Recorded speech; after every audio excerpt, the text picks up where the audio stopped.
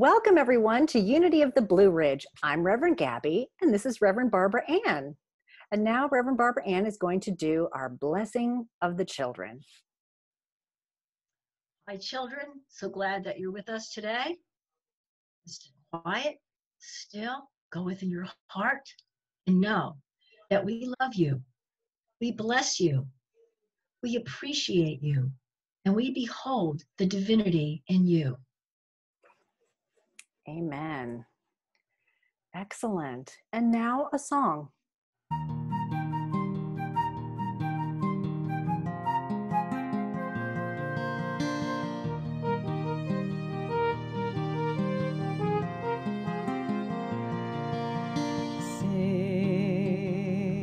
Sing a song, sing out loud, sing out strong, sing of good things, not bad, sing of happy, not sad, sing a song, make it simple to last your whole life long. Don't worry that it's not good enough for anyone else to hear. Just sing a song.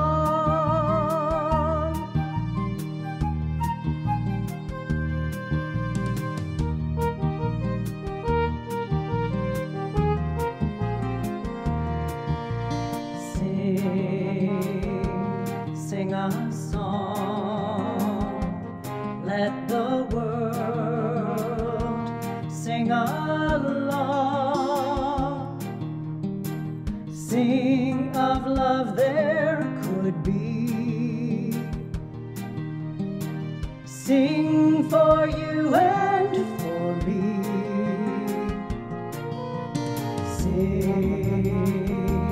Sing a song, make it simple to last your whole life long.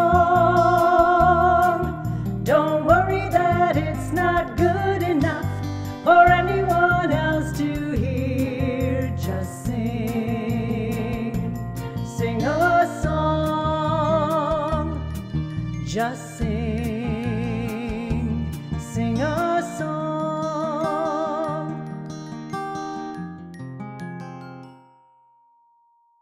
Okay, Reverend Gaby, thank you for that wonderful song. It's always a pleasure to hear you sing, boys and girls. I know that you love to hear Reverend Gaby sing too. And won't it be wonderful when we can get back together and actually watch her sing? So girls and boys, you know that for the month of September, we are studying the idea of order because we know order is a quality of God's love.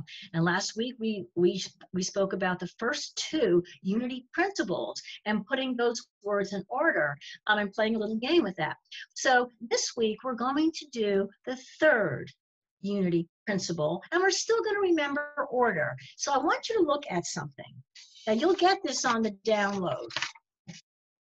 Now it says mixed up unity principle number 3. Can you put the words in order? Now I'm going to read these to you and I want to see, just think about what you're feeling and you know, maybe in your body and your mind, like what's going on if I read, this is the third principle, but it's not in order. Feel, choose I, my what I experience is by think and create, choose to believe to I. Now, did that make sense? How did that make you feel?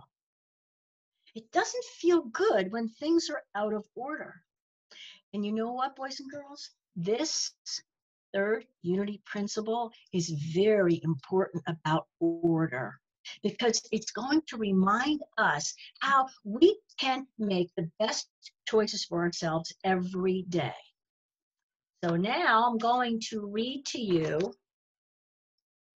what it says, what it really says. It says, I create my experiences by what I choose to think and what I feel and believe.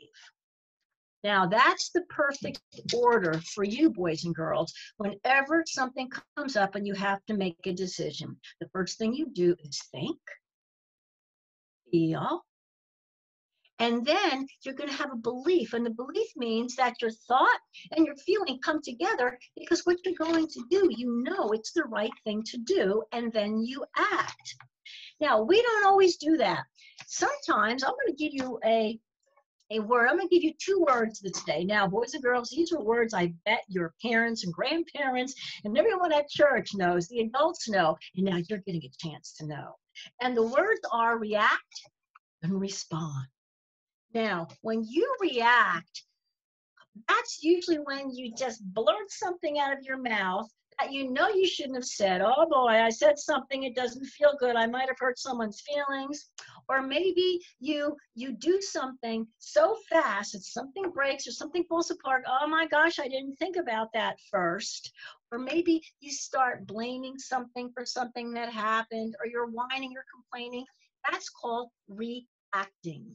Reverend Gaby, we all do it, right, Reverend Gaby? I react, you react, all people react, but it's something that we want to try to not do so much, right? Yeah, definitely had circumstances where I call them getting the blurts, where I blurt something out. It's like, I shouldn't have reacted like that. So yeah, it's better to just be aware and conscious and not just get the blurts. That's good. I love that, Reverend Gaby. That's a really great way of saying it. And so the word that we want to use is called respond. When you respond, you are actually doing unity principle number 3. Because unity principle number 3 reminds you that before you make a decision to do anything, whether to speak or go somewhere or act, you're going to think about what you're doing. Then you're going to go into your heart and feel God's love. Once you've done that, you create a belief that what I'm doing is correct, which means what I'm saying to my mom and dad is the right thing. And where I'm going is the right place to go. And what I'm doing is the right thing to do. That's the belief you're going to get when you think and feel, and then believe, and then do. That's respond. So we're going to ask you this week to see how you can catch yourself when you react and instead respond. All right, so, and when you get this, remember what we did last week, boys and girls? We cut the words up and we put them in an envelope. So I'm inviting you to do that again. Cut the words up and put them in an envelope and see if you can put the words together. And you will all get this paper also to remind you that here's the order. Because remember, orders for September. Think, feel, believe, speak, and act. And I know you're going to have a wonderful week responding. Let's just know and affirm together that all of us are going to respond by thinking, by feeling, by believing, and by doing. And that way we stay so close to God's love. And that always creates the best experiences. Have a good week. Excellent. And now is time for our prayer for protection. The light of God surrounds us. The love of God enfolds us. The power of God protects us. The presence of God watches over us. Wherever we are, we know God is. Have a great week, everyone.